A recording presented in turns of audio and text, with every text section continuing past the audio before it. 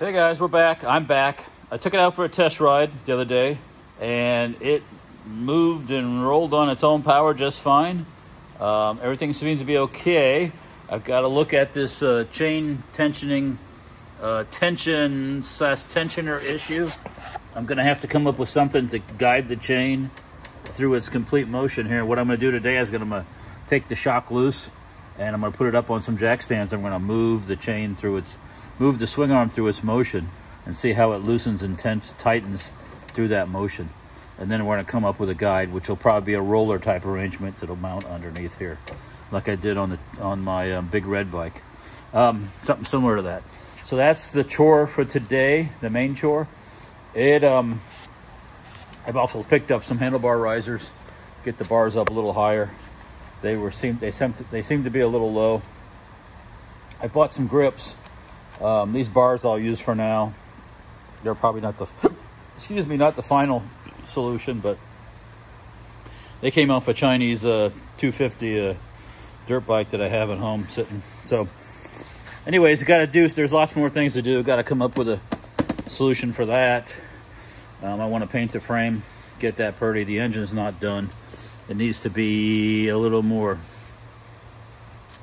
let's just say, healthy, a little more powerful. So we'll probably do an over-the-top exhaust, an over-the-top carburetor setup, which I like to do to tuck everything in tight to keep it sticking out.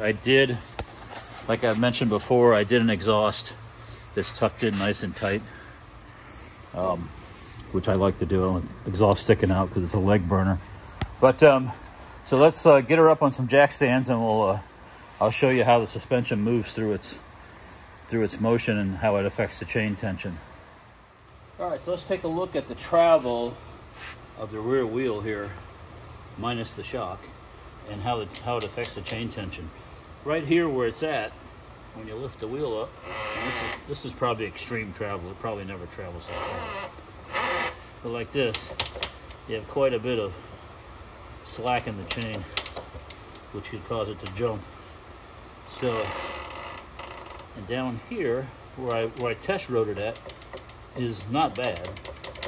Of course, the chain's going to stretch. This chain's not that old. Any chain you put on is going to stretch.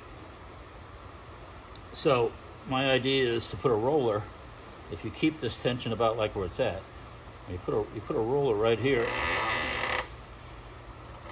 Maybe a slight bit more tension.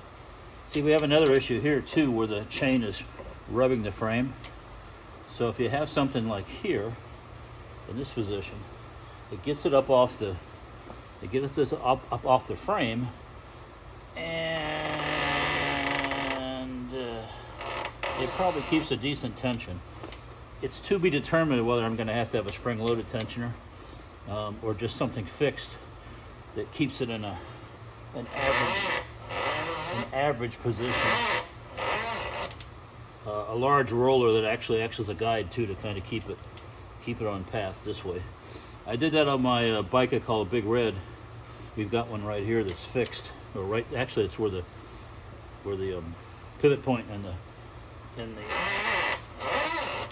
where the swing arm hinges to the frame, and it does double duty. It keeps a little bit of tension on it, and mainly it guides the chain onto the sprocket.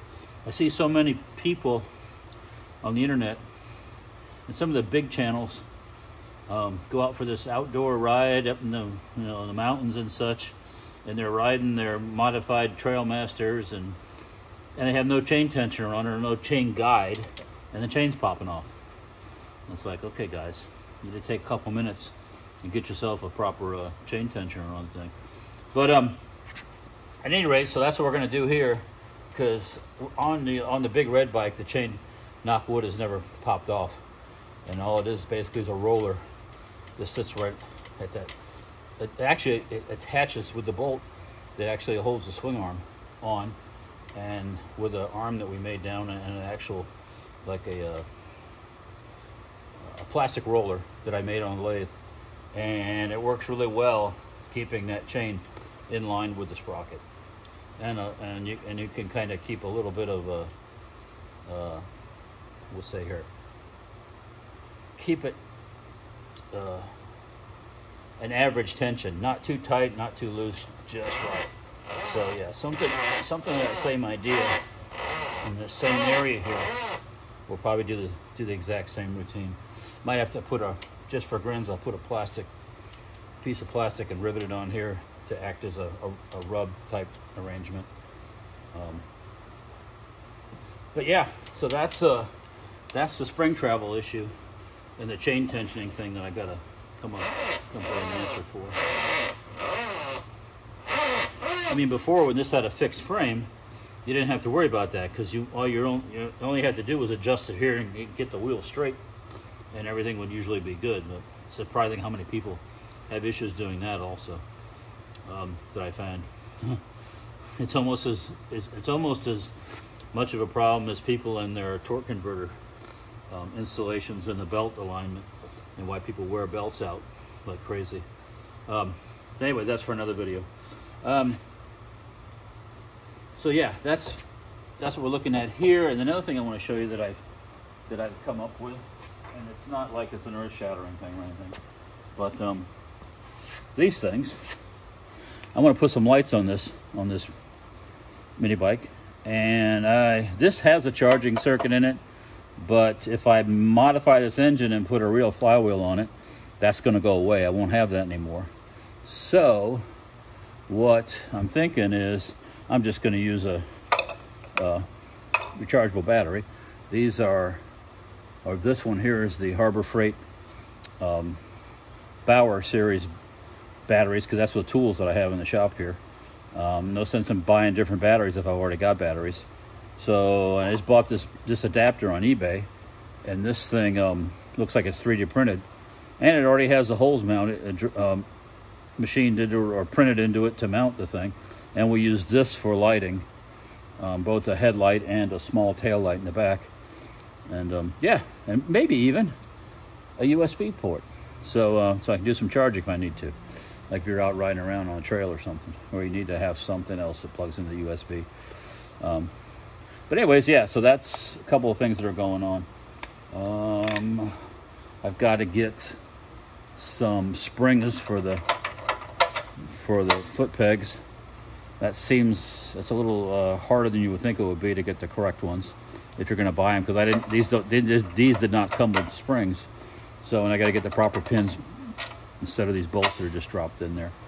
The other day I made exhaust for it. When I took it out for the ride, it worked just fine. I got to wrap the pipe. Like I said, now that I've got the frame welded, I can go ahead and get things painted. Need to make them out for the fender here. I think I'm going to leave this like it is, where the shock goes through the fender like that. And then add a little extra rubber down here to keep mud off the engine. Aside from that, and then work on the engine. I haven't decided what I'm going to find the final idea on the engine quite yet. I'm going to modify the Tillotson or start with something else. I was thinking about building like a Wildcat engine, but I have this one here, and I can throw a cam in it, and the flywheel, and a rod, and some other stuff, and some other mods, and probably get what I need out of it for this particular one here. It might be since I have it, no sense in buying a whole complete another engine. I also have a Predator 212 sitting in a box next door, so that's an option too, but I just didn't know if I wanted to do that or go to a 224 or a 230, or it goes on and on and on. The more you look, the deeper you get into the whole thing, and it's like you fall down that rabbit hole, as they say, and it gets bigger and better and more expensive in the whole 9 yards. But anyways, so that's where we're at with this. I've got to make this roller, and then we'll start getting it together for a final another ride, another testing session here coming up pretty shortly here. Hey, I just wanted to add a couple of other things to the end of that Swingarm travel little video I did there. I picked up one of these $30-something flywheels. This was like $34, the aluminum ones. It's supposed to be rated at 10,000 RPMs. I'm gonna try it out, because typically I buy a PVL flywheel because I don't care about it being, you know, billet. 17,000 rated PVL is just fine. These are supposed to be rated at 10,000. Honestly, is that engine and bike ever going to reach 10,000 RPMs on an off-road? No, it's not going to.